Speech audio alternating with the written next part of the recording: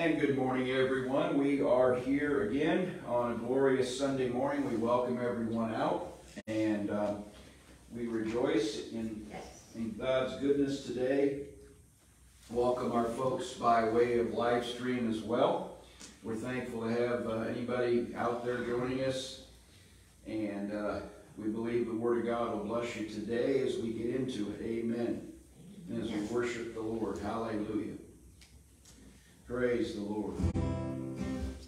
Father, we just thank you, Lord, for the opportunity to come into your presence today once again to worship and praise you, Lord. We thank you that you are a good God and that we can come into your very presence. Your word says, enter his gates with thanksgiving in your heart, and into his courts with praise. We do, and we thank you, Lord, for your goodness and your mercy in our lives. We ask that you would bless your people as we worship you today. And we give you thanks for it in Jesus' name. Amen and amen. Well, all right.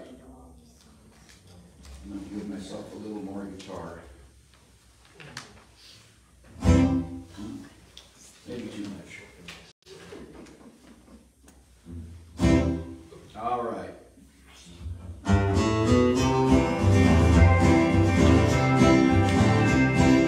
As the table spread, where the saints of God are fed, he invites his chosen people to come and dine. It's better eat the feet and supplies our every need. Oh, just sweep us up with Jesus all the time.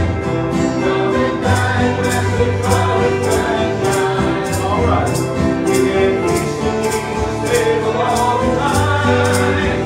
He who fed the multitude, turn the water into wine, to his chosen golden crown, come and dine. And the disciples came to the land, bless the way of Christ's command, for the last and golden beer, come and dine. There they found their hearts desire, bread and fish upon the fire, thus he satisfies the hungry every time. Come and dine, Master, come and dine. They feast on Jesus' table all the time. He who fed the multitude, turned the water into wine, to the hungry goes now, come and dine. To the Lamb will take his bride, to be ever at his side, all the hosts of heaven will assemble thee. For 'twill be a glorious sight, all the saints as one as one, and with Jesus they will feast eternally. Come and dine, Master, come and dine. Can't feast on Jesus' table all the time. He who fed the multitude, turned the water into wine, to the hungry golden crown, come and dine. Come and dine, Master, come and dine. You can't feast on Jesus' table all the time. You fed the multitude, turned the water into wine, to the hungry golden crown, come and dine. All the morning, come and dine, Master, come and dine. You can't feast on Jesus' table all the time. You fed the multitude, turned the water into wine, to the hungry golden crown, come and dine.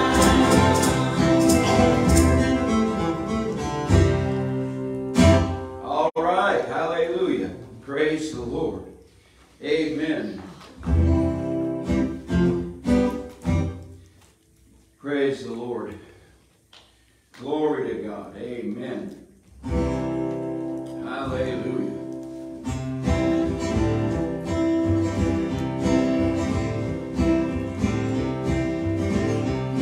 There's a blessed time that's coming soon.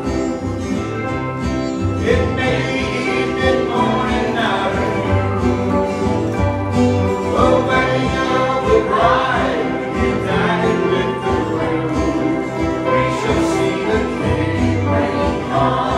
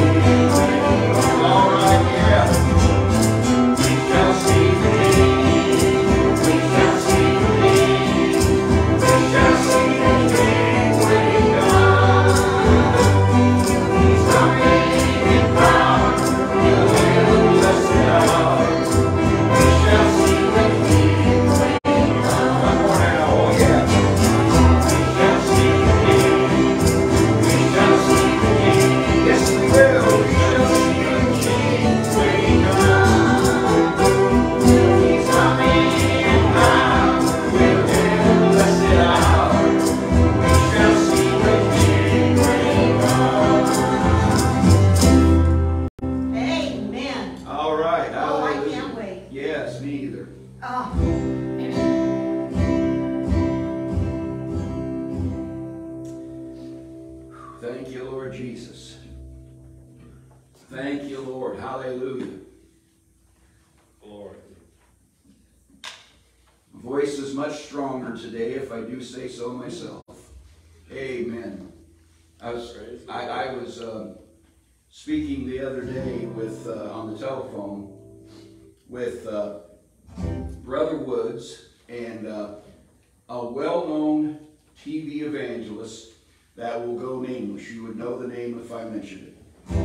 But this brother told me, he says, well, you've got a good voice. I don't know what you look like, but you got a good voice. And I said, well, put it this way, brother, I've got a face for radio. But anyway, all right, praise the Lord. Amen. Will great and mighty is the Lord our God. Great and mighty is He. Great and mighty is the Lord our God. Great and mighty is He. Lift up His banner, let the anthems ring. Praises to our King. Great and mighty is the Lord our God. Great and mighty is He. Great and mighty is the Lord our God. Great and mighty is He. Great and mighty is the Lord our God. Great and mighty is He. Great and mighty is the Lord our God. Great and mighty is He. Lift up the banner, let the anthems ring. Praises to our King. Great and mighty is the Lord our God. Great and mighty is He. Great and mighty is the Lord our God. Great and mighty is He. Great and mighty is the Lord our God. Great and mighty is He. Great and mighty is the Lord our God. Great and mighty is He. Lift up the banner, let the anthems ring. Praises to our King. Great and mighty is the Lord our God. Great and mighty is He. Great and mighty is the Lord our God. Great and mighty is He. Sing that one more time. Great and mighty is the Lord our God. Great and mighty is He. Great and mighty is the Lord our God. Great and mighty is He. Lift up the banner, let the anthems ring. Praises to our King. Great and mighty is the Lord our God. Great and mighty is He. Great and mighty is the Lord our God. Great and mighty is He.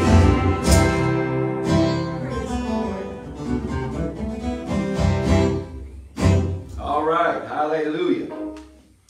Amen. Thank you, Jesus.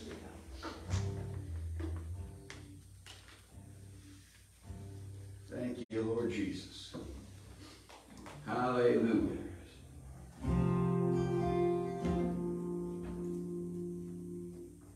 Thank you, Jesus.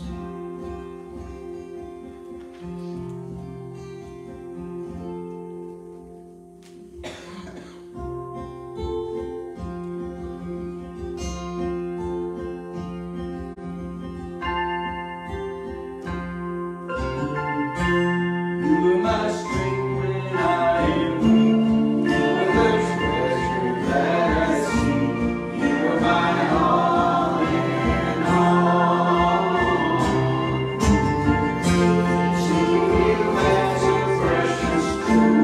Lord, you give up like me a fool. You are my all in all.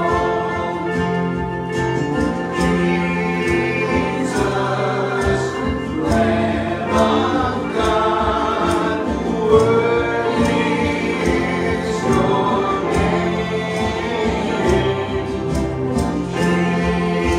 Jesus, Lamb of God, worthy is your name. Taking my cross, my shame. Okay, let me try that again. Taking my sin, my cross, my shame. Rising again, I bless your name.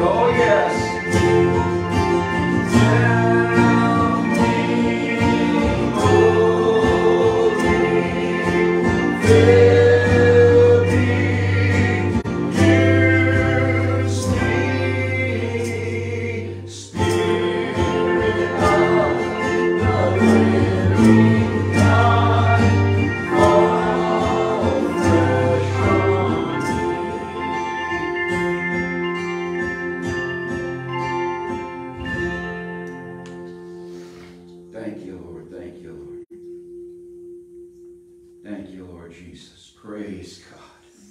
Spirit of the living God, fall fresh on me. Hallelujah. Thank you, Lord. Thank you, Lord. My, thank you, Lord. Praise God. Hallelujah. Hallelujah. My. Thank you, Jesus. Thank you, Lord. Thank you, Lord. Hallelujah. My, thank you, Lord. Thank you, Lord. Bless the Lord. May be seated in the Lord's presence if you're not already. Praise God. Amen. Hallelujah.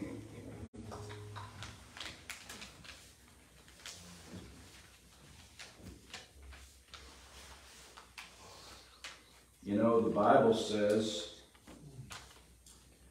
be not drunk with wine wherein is excess, but be ye filled with the Holy Ghost. Amen. And that is in a tense in Greek that means be being filled. It's a continual thing. Amen. It's a continual thing. You know, there's one initial baptism in the Holy Spirit, but there are many refillings of the Spirit. Amen. So we need to be being filled. Hallelujah. And how many of you know we can be rather leaky and need to be refilled? Huh? Amen. All right. Anyone want to lift up a word of testimony to the Lord this morning and give him praise this morning? Anyone in the house today? You got a testimony out there in live stream, type it in the comments. But anybody here in the house have one you want to lift up the Lord? Go ahead. Oh, I praise the Lord. My sweet husband went in to the doctor, was it Friday? Mm-hmm. And he got a pretty good, clean bill of health.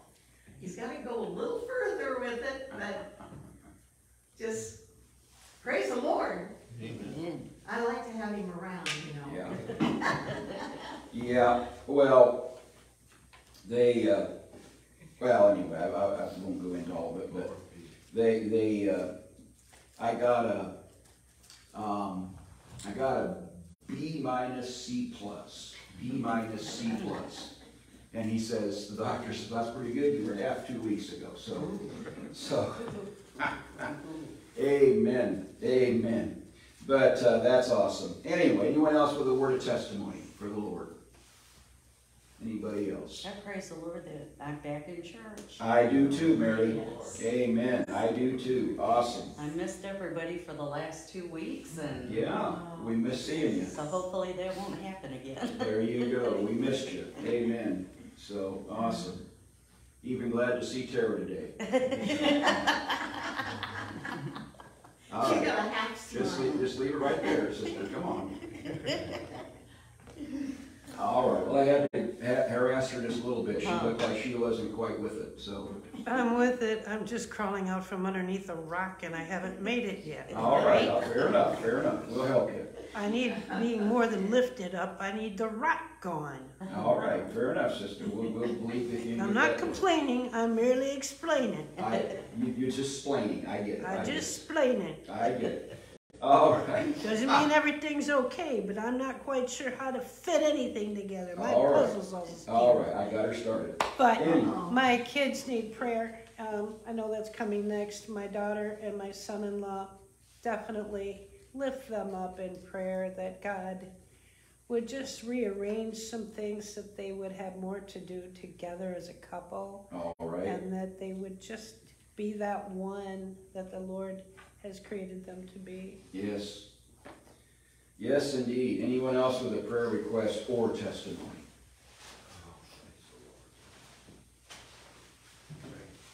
All right.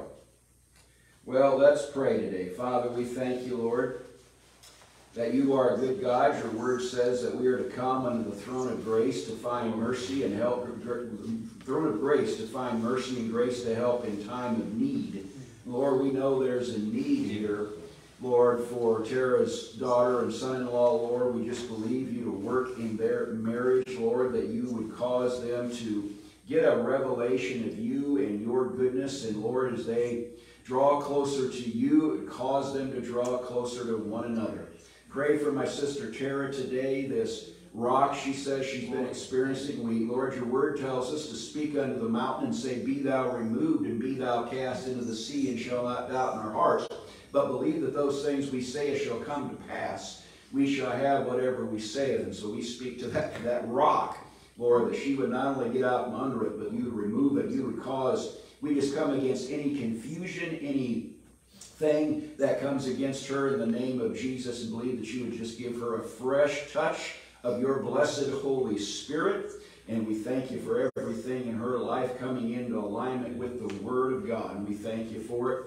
Lord, I thank you how you've been working in my body, Lord, and you continue that good work. And I thank you for the good report on Friday. And Lord, we thank you for that just to continue to move forward. And we give you praise and we give you thanks in the name of Jesus. Amen.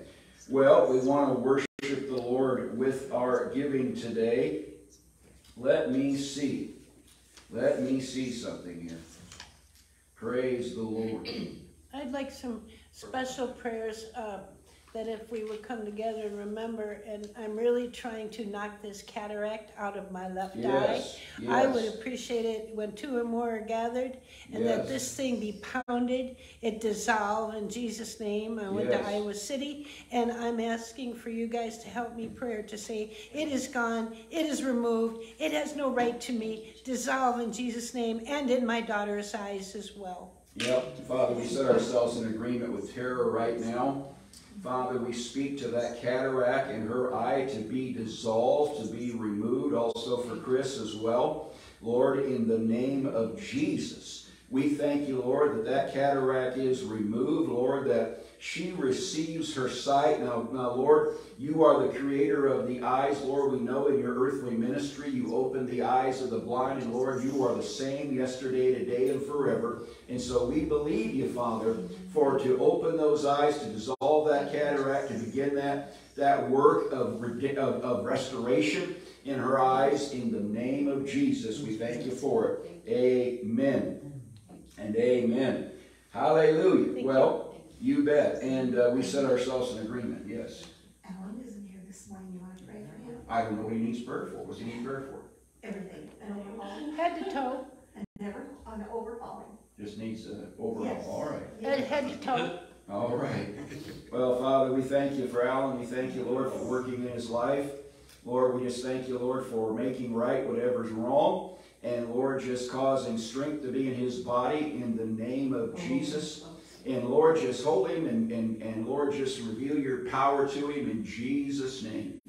Amen and amen. Well, this is the first Sunday. Now, you'll have to excuse me because I had to look at my calendar.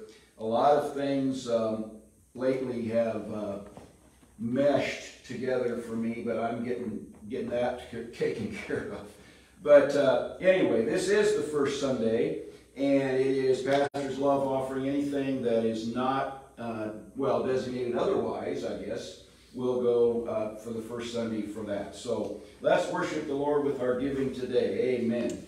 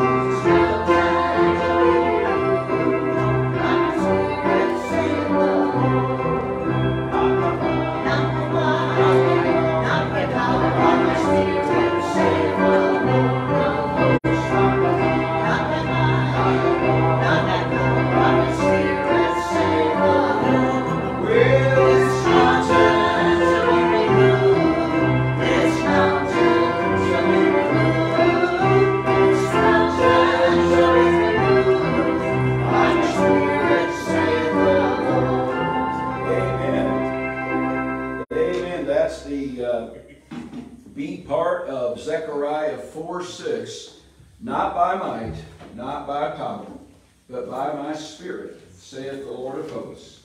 That's how the job gets done. Amen. Praise the Lord.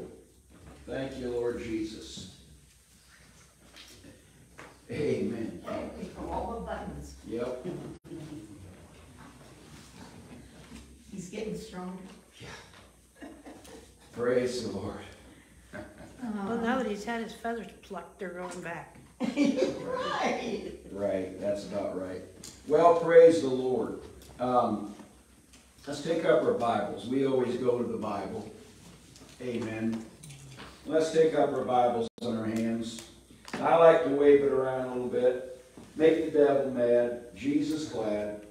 I've made the devil mad lately, but I'm going to make you mad a little more. Make you mad, make the devil mad, and Jesus glad. And say, this is the Word of God. This is the Word of God. The Word is a lamp unto my feet, The Word is a lamp unto my and a feet, light unto my path. and a light unto my I path. receive the light. I receive the light. I believe the Word of God, I believe the Word of God. because it is impossible Because it is impossible for God to lie. for God to lie. Woo! Hallelujah. Praise the Lord. Sounds awesome. Yes. Well, praise the Lord. I have to admit to you, and this is in all transparency, I'm not a numbers guy.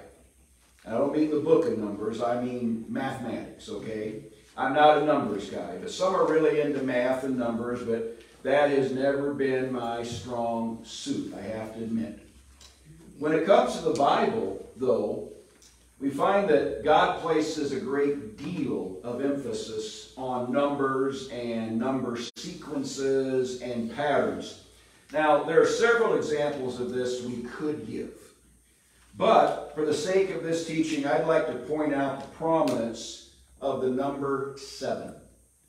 Now, 7 and patterns of 7 run throughout Scripture. 7 is understood, in fact, to be the number of perfection, and is therefore often referred to as the number of God. Now, if you would, we're going to be turning in our Bibles today to 2 openings. We're going to go, first of all, to a book that you probably don't read a lot in.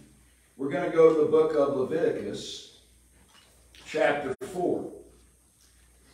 Now, I have to tell you, Leviticus chapter 4, as I would read through the Bible every year, when I would come to Leviticus, it was always hard sledding, I have to admit to you. But I came to understand some things more about Leviticus and the 5 offerings of Leviticus and the symbolism and all of that, and it's become a lot more of a favorite book to me. But Leviticus chapter 4, and we're going to notice verses 13 through 17 of this opening. Now I have to tell you, this pattern that you're going to see here is repeated often in the 5 offerings of Leviticus. But I picked this example of that. Leviticus 4, beginning at 13, reading down to 17. The Bible says, "And if the whole congregation of Israel sin through ignorance, and the thing be hid from the eyes of the assembly, and they have done somewhat against any of the commandments of the Lord concerning things which should not be done, and are guilty, when the sin which they have sinned against it is known, then the congregation shall offer a young bullock for the sin." This is a sin offering if a sin was done through ignorance. Okay. "And bring him before the tabernacle of the congregation, and the elders of the congregation shall lay their hands upon the head of the bullock before the Lord, and the bullock shall be killed before the Lord. And the priest that is anointed shall bring of the bullock's blood to the tabernacle of the congregation." Notice verse 17 here. "And the priest shall dip his finger in some of the blood, and sprinkle it 7 times before the Lord, even before the veil." He shall sprinkle it how many times? 7 times. Amen. Now, I want you to notice, secondly, back here in the book of Hebrews, chapter 9 and verse 22, just one verse. Hebrews chapter 9 and verse 22. Praise the Lord. Hebrews 9:22. Thank you, Lord. Of course, I'm reading from the King James Version. You already know that. Hebrews 9:22, the writer of Hebrews says, "And almost all things are by the law purged with blood, and without shedding of blood is no remission." Now, I want you to notice the word remission in this verse, but because it translates the Greek word aphesis. Aphesis. And we can understand this word as forgiveness, because it's translated 6 times as such in the KJV, or King James Version, or remission, as it is here, and 8 other times in the King James. It is also translated as deliverance 1 time, and liberty 1 time. Now, it's in that sense, deliverance and liberty, that I want to consider it today. Now, I've titled this message today, this teaching, Our Seven-fold Deliverance. Our Seven-fold Deliverance.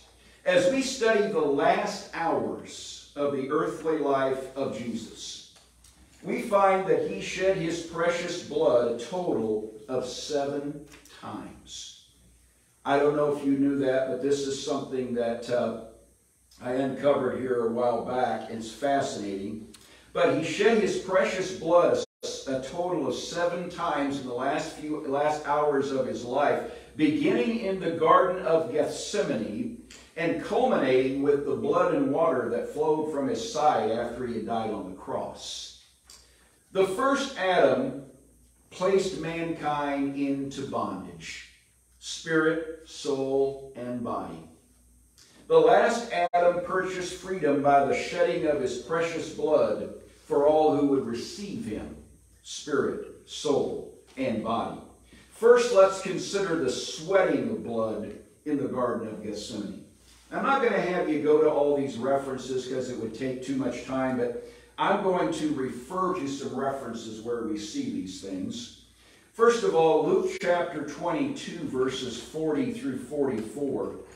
And the Bible says, "And when he was at the place, he said unto them," the place being the garden, "Pray that ye enter not into temptation. And he was withdrawn from them about a stone's cast, and kneeled down and prayed, saying, Father, if thou be willing, remove this cup from me. Nevertheless, not my will, but thine be done. And there appeared an angel unto him from heaven, strengthening him. And being in an agony, he prayed more earnestly, and his sweat was as it were great drops of blood falling to the ground." Now, Jesus in the Garden of Gethsemane, this was, of everything that he had faced, and you think about this, I'm talking about greater than his temptation in the wilderness.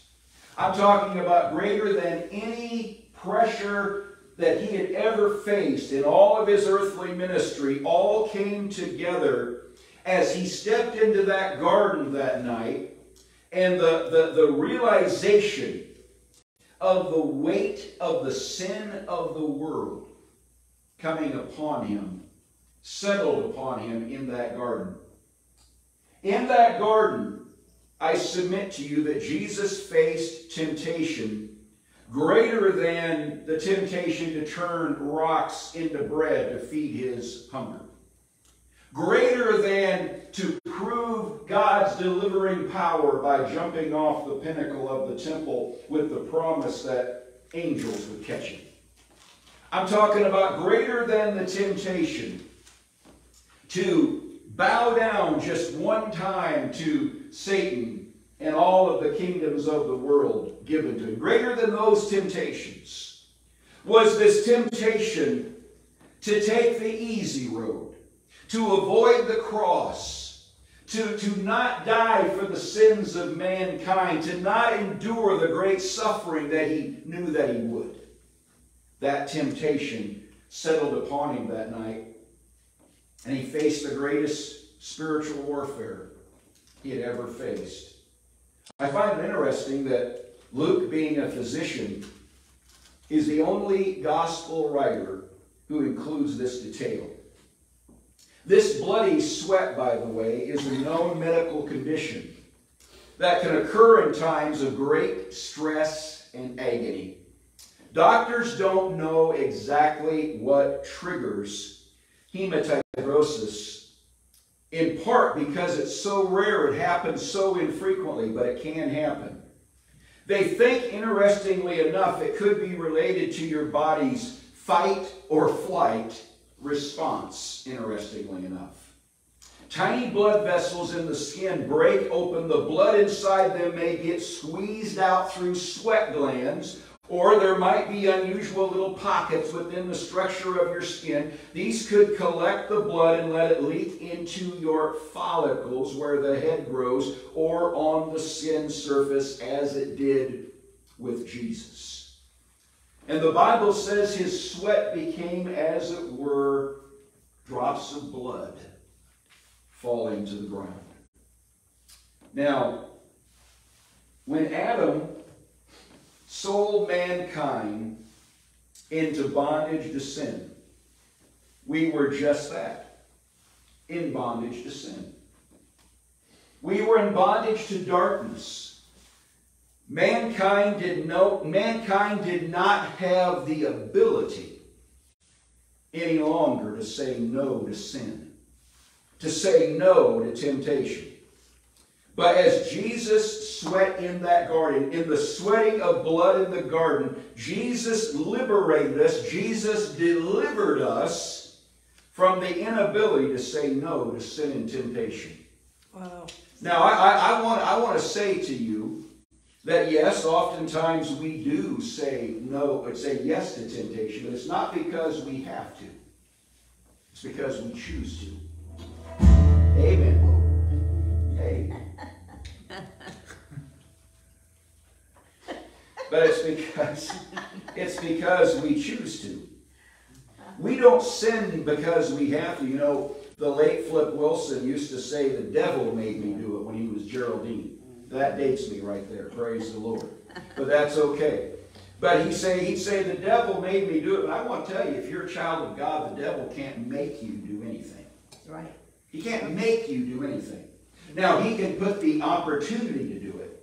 He can give you the temptation to do it. But because of Jesus sweating that blood in the garden and the fact that you now have the blessed Holy Spirit living in you, you can now say no to temptation just like Jesus did in the garden. Amen. Amen. A story's told one time about a man who had gone on a diet.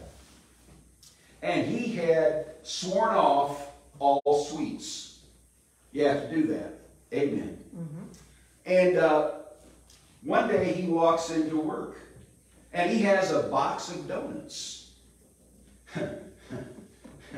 He has a box of donuts. And somebody says, I thought you swore off sweets. He said, well, I did. He said, but I'm driving by the bakery today and I said to the Lord, Lord, if you want me to buy a box of donuts, may there be a parking space directly in front of the bakery. And he says, and you know about the third time around the block there was. Now that's not saying no to temptation. That's putting yourself in a position to say yes. But I'm telling you, because of Jesus shed blood, we have the ability to say no to temptation. All right, let's move on because we got a lot of ground to cover. The stripes on Jesus' back at the whipping post, secondly. John 19:1, then Pilate therefore took Jesus and scourged him. Now, The language of that verse would make it sound like Pilate himself scourged Jesus. We know that he didn't do that. What he actually did was order Jesus to be scourged. And I got to tell you, he had hoped that scourging Jesus, because it was such an awful process, he had hoped that scourging Jesus would win some sympathy for Jesus from the frenzied masses, and they may let him go. Of course, it didn't work. I looked in the MacArthur commentary on this verse, and MacArthur says this, quoting, "Scourging was a horribly cruel act in which the victim was stripped, tied to a post, and beaten by several torturers, i.e. soldiers who alternated when exhausted. For victims who were not Roman citizens, the preferred instrument was a short wooden handle to which several leather thongs were attached. Each leather thong had pieces of bone or metal on the end. The beatings were so savage that sometimes victims died.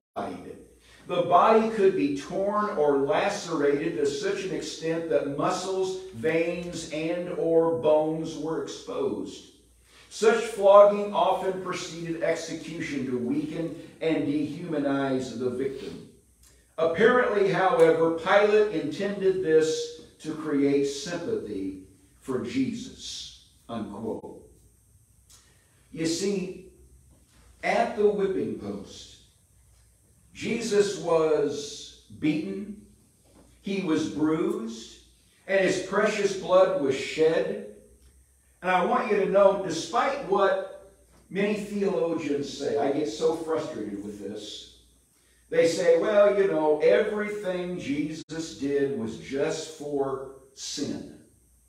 You know, I mean, everything he went through was just about sin. But I got to tell you, what he went through, now there were other times where he had such great physical sufferings, but at this whipping post, he was beaten beyond human recognition.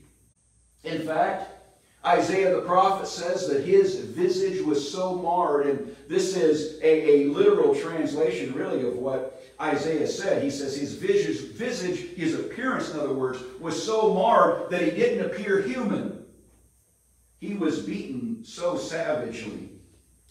And we need to get it settled right here and right now. I don't think anybody here has any problem with this, but we just need to get it settled. If someone's joining us by live stream, maybe you've bought the religious notion that everything Jesus did was for our sin, but I got to tell you, we need to settle it right now. His body was broken, his back was bloodied, his skin was bruised, so that our body could be whole. Amen. The Bible says he was wounded for our transgressions. He was bruised for our iniquities. The chastisement of our peace, or the chastisement or the punishment that brought us shalom, was laid upon him, and with his stripes we are healed. Yep. Now, 1 Peter 2:4, he said it this way, or 2:24, pardon me.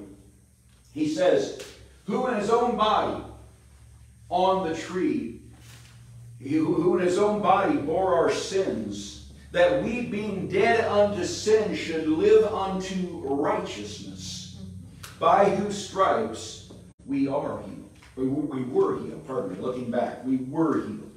Praise the Lord. See, he suffered at that whipping post and took the beating that he did, shed his blood, and in doing that, he delivered us from sickness and disease. Because his body was broken, I want to announce to you, yours can be whole. Amen. Thirdly, quickly, oh Kevin, hurry, I will. He suffered bruising and internal bleeding. Isaiah 53:5, you know, it says he was wounded for our transgressions. We just quoted this. Bruised for our iniquities. Bruised is in the singular number in Hebrew. And we know that the nature of a bruise is when an area of the skin is hit or injured. and small blood vessels are broken. The damaged small blood vessels leak under the skin, causing a tender reddish purple area. This is a bruise. Now, Isaiah prophesied that he was bruised for, or literally on account of, our iniquities. He was bruised on account of our iniquities. Now, it says he was wounded for our transgressions, but he was bruised for our iniquities. Now, I want you to know there is a difference between transgressions and iniquities. Otherwise, it wouldn't have been listed that way, but you have to understand, transgressions is the act of sin. It is the rebellion. It is to revolt. But iniquities deals with the why of sin, or what is in us. See, aren't you glad that Jesus delivered us from the practice of sin, but also from the propensity to sin? Hallelujah. You see, by suffering, bruising, and internal bleeding, Jesus won back our right standing with God and delivered us from our iniquities. Thank you, Lord. Well, he also bled, fourthly, when receiving the crown of thorns. John 19:2, and the soldiers platted a crown of thorns and put it on his head. I want you to notice that it's significant that this was a crown of thorns. Now, they thought they were just mocking Jesus. They thought they were just making fun of him, but it was directed by the sovereign hand of God. It's significant that this was a crown of thorns. Why? Because we know from Genesis 3:18 that thorns were the sign of the earth's curse. When the curse was handed out, the Lord told Adam, he says, you will earn bread by the sweat of your brow, and thorns and thistles will the ground produce. Thorns were a sign of the earth's curse. And Jesus bore that curse. It is also significant that this was placed on his head. I want to suggest to you this crown was not gently placed on Jesus' head. No. You know, I got a news alert yesterday, and this news alert said, did you get up in time to see the coronation of King Charles III? And my response was, no. No, I did not. That's all I'll say about that. However, I did see a news report on it, and here was Charles III, and here was his wife Camilla, and they took this huge ornate crown and they placed it on his head ever so gently. And they placed the crown on her head ever so gently. But I want you to know this crown of thorns was not placed on Jesus' head that way. No. It was not gently placed on his head. In fact, I want to suggest to you that it was not gently placed on his head, but the thorns were forcefully pushed into his head, and they drove down into his scalp and into his forehead, causing blood to flow down his face. Ancient sources, in fact, that I looked at, tells us this crown was most likely made from the date palm, having thorns, check this out, up to 12 inches long. Up to 12 inches long. This would have dug down deep into the scalp and forehead of Jesus, causing severe pain and bleeding. And you know as well as I do, I think, there's nothing quite that bleeds like a wound to the head. And not only that, the thorns of the date palm have poison in them. It would have caused his head to swell. Now watch this. When Jesus received that crown of thorns on his head, and that precious blood flowed, Jesus delivered us from tormenting thoughts. See, it says he was wounded for our transgressions, he was bruised for our iniquities. But watch this, the chastisement of our peace was upon him. This is where the sacrifice of Jesus dealt with our soul. And our soul is comprised of the mind, the will, the emotions, and the intellect. And when Jesus' blood was shed from his head and that crown of thorns went on his head, he delivered us from tormenting thoughts. You don't have to be a victim of tormenting thoughts. Jesus delivered you from them. And I want to announce that to you today. Amen. Now check this out. Jesus' pierced hands. Matthew 27:35, and they crucified him and parted his garments, casting lots, that it might be fulfilled which was spoken by the prophet. They parted my garments among them, and upon my vesture did they cast lots. The psalmist prophesied, they pierced my hands and my feet, in Psalm 22:16. See, in the fall, the work of man's hands was cursed and met with sweat and toil. When Jesus' hands were pierced and his precious blood was shed from his hands, the works of our hands can now be blessed, and all we touch can prosper because of what Jesus did. Woo, hallelujah. Amen. That's good news. That's good news. Oh, but I want to tell you, the blood that was shed through his feet, his pierced feet. We found out from the psalmist that both Jesus' hands and feet were pierced. Now, if you've seen paintings, you've seen movies, and every time, I think every movie or every painting I've ever seen shows the feet of Jesus kind of being put together and crossed, and a spike being driven through those feet into the cross. But interestingly enough, it has come to light in more recent years through archaeological discoveries. See, for years they had no evidence of crucifixion ever happening, believe it or not. But in recent years, some archaeological discoveries have been made, and what they found, more times than not, is that crucifixion was actually done not by putting the feet together and driving a spike through those 2 feet, but actually taking a spike and driving it sideways through the heel of the condemned. Well, isn't it interesting that in the first prophecy of the Bible, it was said that the seed of the serpent would bruise the heel of the seed of the woman. My, my, my. Wow. I'm telling you something. Everything that Jesus did and everything that happened to him was purposeful. It was not by happenstance. It was fulfilling the word. Check this out. Genesis 1:26. And God said, let us make man in our image after our likeness, and let them have dominion over the fish of the sea, and over the fowl of the air, and over the cattle, and over the earth, and over every creeping thing that creepeth upon the earth. I'm so glad that man was given authority, among other things, over creeps. Amen. And peeps. Yeah, amen. Well, anyway, but in biblical imagery, placing your feet on something represents dominion and authority.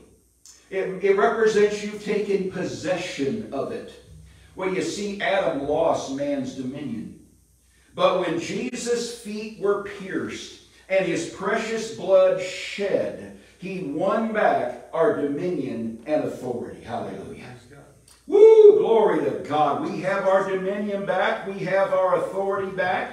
Amen. We don't have to lay down under what the devil's doing or what he plans to do. We have authority in Jesus' name. Hey, guess what? The Bible says, these signs shall follow them that believe. In my name shall they cast out devils. They shall speak with new tongues. If they drink any deadly thing, it shall not hurt them. And they shall lay hands on the sick, and they shall recover. We have authority in that name. But lastly, the blood that was shed through the spear in Jesus' side. You don't have to think about this, but this is interesting. John 19:34 says, "But one of the soldiers with a spear pierced his side, and forthwith came there out blood and water." Now, Jesus was already dead at this point.